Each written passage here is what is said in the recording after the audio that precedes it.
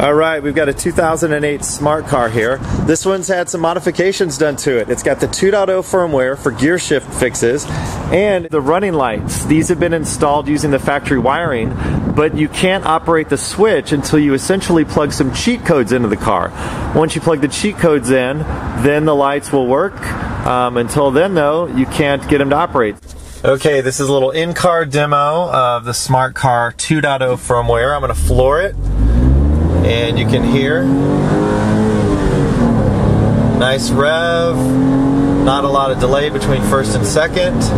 Second and third is nice too. So it used to be really herky and jerky and all that jazz, and not so much anymore.